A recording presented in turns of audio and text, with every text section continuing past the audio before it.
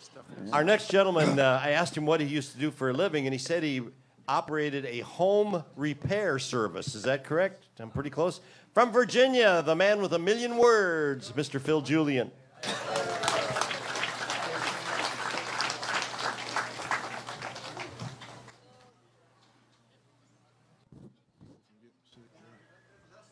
Well, no, we need to do that for everybody because We forgot to do it. We've been that forgetting. stuff's going around. We forgot. Need anything? Need to plug in here.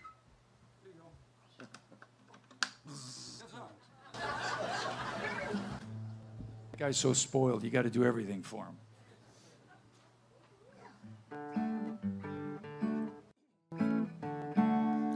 Back when I was a very small child, I went through a period of education called potty training.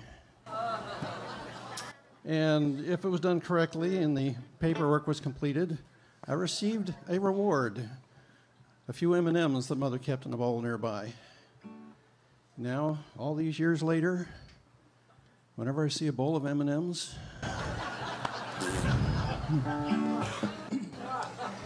yeah, this is the potty training song.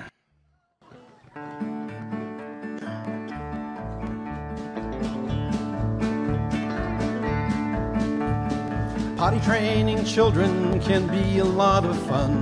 I read that in a book called Potty Training 101. You're walking, talking, 2 years old. There's something you should know. There is a special place for you to go. Did you pee? No. Did you poo? No. Well, then get back on that toilet till you do.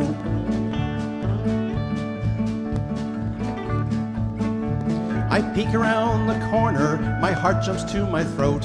He's splashing in the toilet and he's trying to flush a boat. I wash his hands and dry them off and sit him on the throne and try to calm the anger in my tone. 4, 5, 6, 7, 8, 9. Did you pee? No. Did you poo? No. Stop playing with those toys until you do. He's whining and he's getting sore, his mouth is in a pout. I know that food and drink went in, but nothing's coming out. The toilet is still nice and clean, there's not one tiny log. It's easier to paper train a dog. Did you pee? No. Did you poo? No. You'll be living in this bathroom till you do.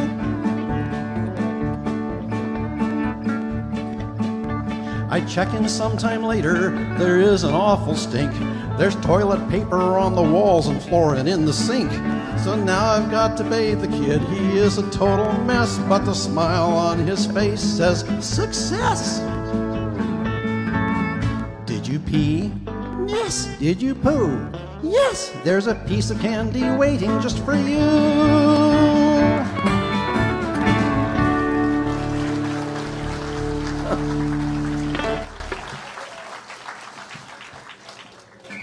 Thank you.